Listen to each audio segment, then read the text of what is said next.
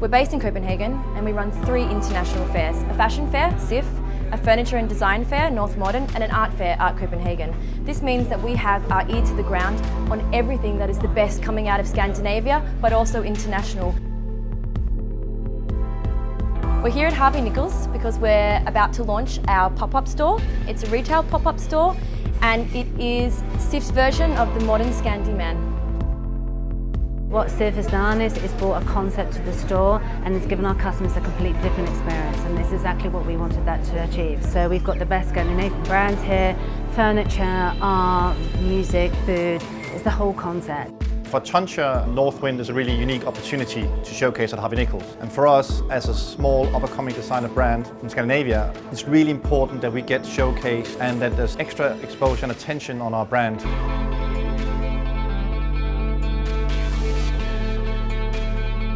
It's always interesting to come to a big city. I think London is maybe the biggest shopping city. They have all kinds of different styles, and Harvey Nichols has been around for many years. So it's very exciting for us to be a part of a high-end department store.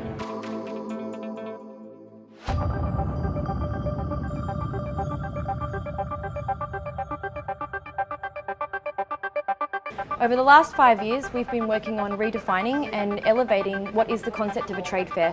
We've done exceptionally well. We are now one of the world's leading sales platforms, but now we're taking it to the next level. We're going retail and we are short-circuiting the fashion industry by going directly from trade to consumer.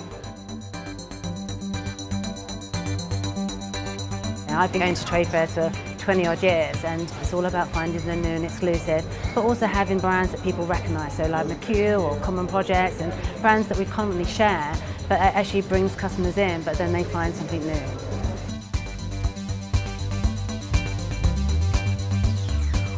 This is the first time we've actually had an opportunity of working with a trade show that actually does that kind of tailor fit for you.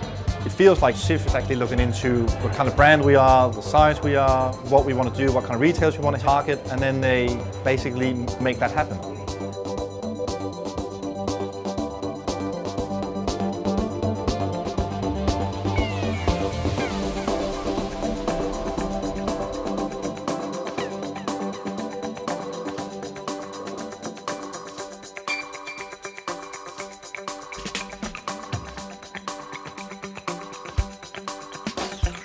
Some people are frightened by change. I think a lot of businesses, with the speed of everything, with the access to information, they are very afraid to change and to try something new. We're not afraid of change. It's what drives us, it's what makes us the most dynamic sales platform in the world.